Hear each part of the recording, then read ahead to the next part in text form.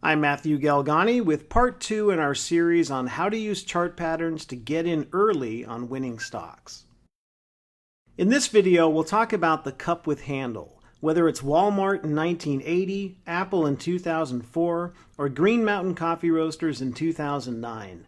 Year after year, many of the best stocks form this pattern just before they make a major price move. The name comes from the fact that it looks like a teacup viewed from the side. Here's the cup. Here's the handle.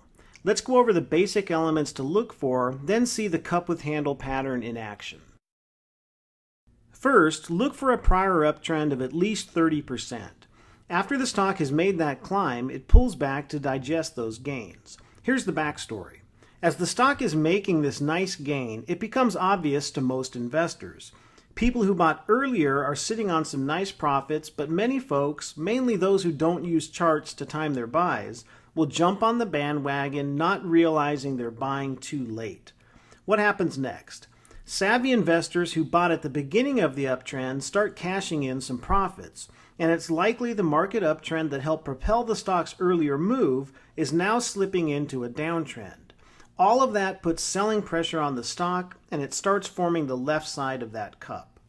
If the stock has the big earnings growth and other CanSlim traits you look for, fund managers and other institutional investors will step in to support the stock at some point. The bottom of the cup starts to form when these big investors stop selling aggressively and start buying. The depth of the cup should be around 15 to 30%. In a severe bear market, the decline might be 40% or more. Once a bottom has been established, the stock starts climbing higher to form the right side of the base. That's a sign institutional investors are picking up shares. Then the handle starts to form. It should form in the upper half of the cup, and the decline within the handle is typically around 10 to 12%. The handle is basically a shakeout of weaker holders. Who are those weaker holders? The folks who bought too late in the last uptrend.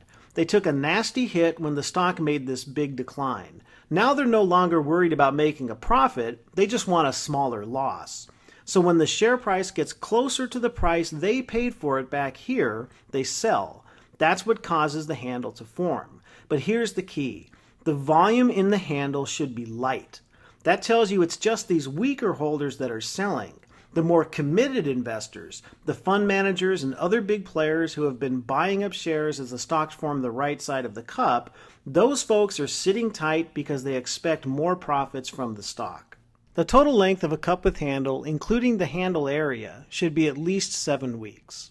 And note that that peak in the handle is the stock's most recent area of resistance. It bumped its head there and came back down. So that's our new testing ground. If the stock can push through that on heavy volume, that's a sign of strength and could mean the stock is poised for a big run. So the ideal buy point for a cup with handle is calculated by adding 10 cents to the peak in the handle. We add 10 cents just to make sure the stock is truly breaking through that area of resistance and not just bumping its head against it. Once again, the key is volume.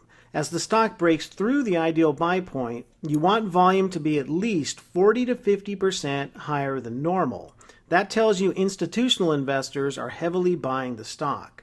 You want to buy as close to the ideal buy point as possible, and you can set trade triggers with your broker ahead of time to help make sure you catch those breakouts.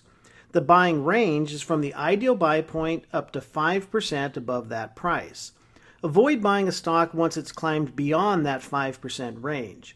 Buying late makes it more likely you'll take a loss and be forced to sell if the stock pulls back a little bit after the breakout, as stocks often do.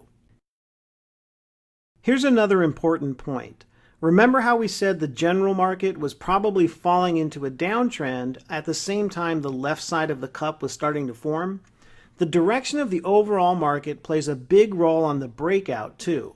Once the market downtrend that started over here ends and a new uptrend begins, that's usually when you see breakouts occur. Case in point, Chipotle Mexican Grill. Chipotle made a nice run in the first half of 2010. That served as the prior uptrend of at least 30%. Then in late June, the overall market began to weaken. The outlook in the big picture column changed from confirmed uptrend to uptrend under pressure and finally to market in correction.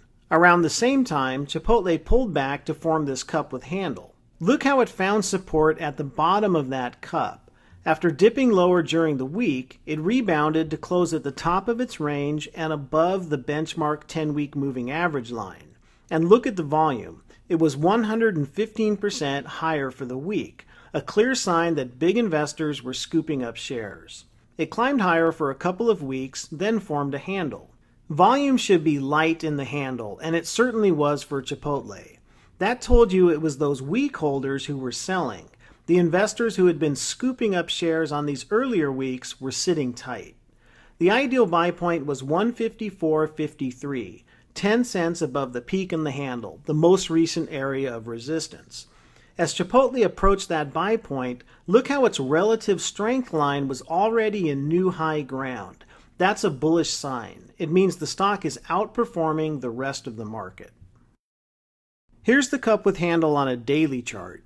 Chipotle broke past that 154.53 buy point on September 1st, 2010. Again, note the volume. It was 125% higher than normal, more than double the minimum 40 to 50% spike you look for on the day of a breakout. Here's another interesting fact. Chipotle broke out on the very day a new uptrend started, once again showing how the best stocks tend to take off as soon as a new market rally begins. After breaking out from that cup with handle, Chipotle rose 186% over the next 20 months. And here's another thing to keep in mind. If you were doing the simple weekend routine around that time, you could have found Chipotle in the IBD 50 before it broke out. And note how the chart analysis alerted you to the base and the specific buy point.